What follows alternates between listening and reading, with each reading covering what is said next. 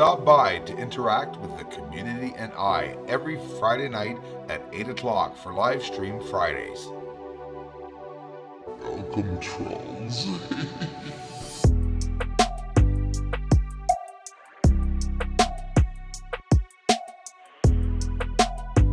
First sees all.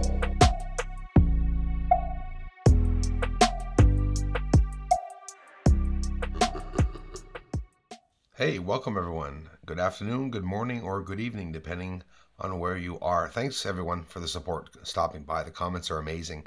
More flashing lights, and the characteristics of each flash is really awesome because at one point it's going to give us a lot of details on exactly what we are seeing out there and what types of explosions. Do you see how the stars are moving over fast and now they stopped? Every time you'll see that happen, it's a time lapse. So we passed a couple of minutes here and this happened. So maybe 5-6 minutes went by, and look, again, two different meteors, asteroids, and now we're going to talk about satellites. Just for the fun of it, I know it's mostly trolls, but we're seeing things from north to south. So this object would never be anything that has to do with a satellite, especially not the size of what we're seeing. So when some of you tell me that it's near Earth that we're seeing the asteroids and not in space, well, I'm going to prove you wrong, and I'm going to prove to you how exactly we can see that. Even though it's just the trolls that are wondering about that, because it's such a waste of time. We know exactly that this is not a satellite, for Pete's sakes. You see it spiraling. It's an asteroid. If you want to know if it's in Earth's atmosphere, well, we're going to see it remain the same size. When we see objects go from big to small or from small to big, they're either coming in or leaving Earth's atmosphere or flying by them.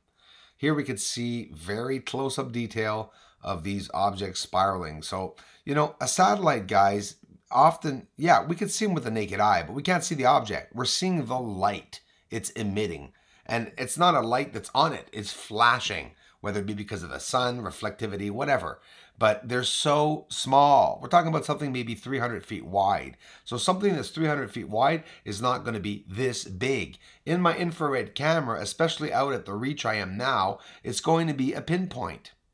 Now watch this object here, which of course some of these could be also UFOs, unidentified flying objects. They all are, because we don't know what is what. But that object on the top coming down there is not a satellite either, because we're going north to south. From in the sky, the top of the globe to the bottom of the globe. Satellites go from left to right. So, we know right away if it's a satellite or not. A satellite's very small on a straight path and trajectory. This summer, I'm going to get a better chance of getting a lot of them, because when I actually see them myself with the naked eye, I'll be able to point up with the infrared quite easily to be able to show you guys exactly what it does look like. They're not big. Satellites are very, very small. Take this, for example. Yes, you could think that it's a satellite. Well, that's not on the right path. We're looking from the top to the bottom of the globe. Satellites don't go from top to the bottom. They go from left to right around the globe. That's what they're doing. And it's so easy to rule out. Okay, this is cool, guys. You see how I'm moving over here? So we're talking 4, 5, 6, 7, 8, about 9, about 10 minutes.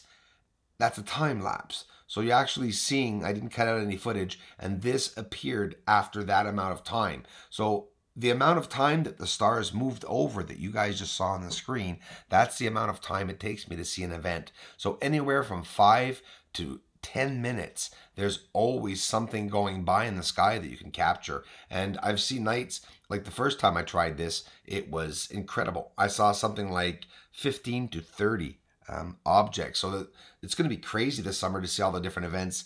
And don't forget, we're going to be able to track asteroids, meteors, and comets. But the fun part is that here, again, when you see me moving over like this, I'm not moving over. It's a time lapse. So right now, there's 6 minutes going by, 8 minutes, 10 minutes going by, 12 minutes going by, here about 14. And then we stopped here because look what's going to come into view.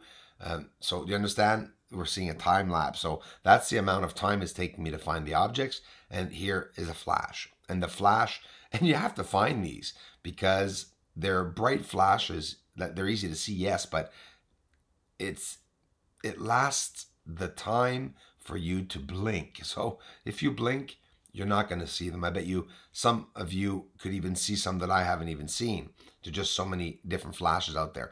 But I find it really interesting that each flash really has its own characteristic. I'm trying to group them together, trying to look at the different colors, different sizes of flashes, the occurrence. And not so long ago, we saw those blue flashes, which are very interesting, and I haven't seen since last year. Another time lapse here, about 7 minutes went by. We stop, and this comes into view. So now we'll go see it in different ways and close up and slow down. Having the infrared camera in the sky, guys, here in Montreal, Quebec, Canada, I'll be able to find a lot of things. And if anything big or massive does go by, I will see it. I'll never see it as close as Hubble telescope or as close as any big space association. That doesn't really matter. You know, some of you, even from the Nibiru community, and we're all in this together, and some of us are looking for large celestial objects out there. And with the infrared, we're going to be able to do it. Even NASA themselves and all scientists and space agencies doing infrared work mention that that is how dark objects can be seen. Even Oumuamua, when it went into Lyra, before going into Lyra, this supposed alien object that was tumbling front to back, they say that, you know, it's a dark object. These objects can't be seen just with regular cameras. They can, but it's better with the infrared because the infrared is going to give us also a sense of size and scale because of the light intensities that we can see and view here.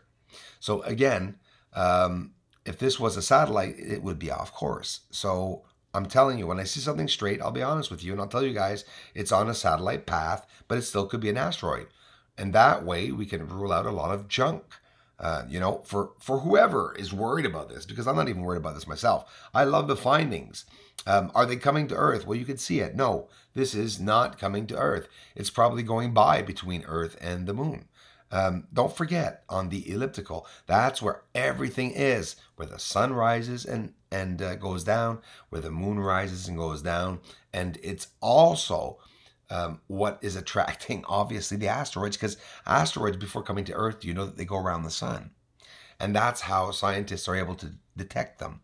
And especially with infrared, because then they're seeing a whole bunch of stuff. So yeah, they're able to predict so much ahead of time before anything hits the Earth that's actually pretty big. But, you know, like Oumuamua and other objects, some objects are just, they're not detectable for whatever the reason, because we're not knowing where they're coming from. They're only now studying how asteroids, where they're from. Okay, we all say they're from the Kuiper Belt or they come down from the asteroid belt. Listen, they're tails of comets and bigger asteroids and slivers, and then, you know, they come off and then they get sucked down beside the first large celestial object that they encounter. They are pulled down into that atmosphere of that planet or star. So it's pretty incredible. Some of these at one point are going to hit each other. We are going to see some really cool things with the infrared. And guys, it's not taking away any time from my moon research. Fear not, 9 days, maybe 10 days, the moon is actually coming back, if I'm not mistaken. It's on the 20th that the full moon should be around. So I like getting it leading up to the full moon and leaving the full moon. So here, inversion, X-ray filtering. I'm going to take a picture of the button because people get mad when I say X-ray filtering. We're inverting these things. There you just saw at the back a sliver that appeared. And how do I know it? Because the exposure is adjusted. We could only see things coming from this object. I just want to thank all of you for following the research and for taking the time to subscribe to this channel.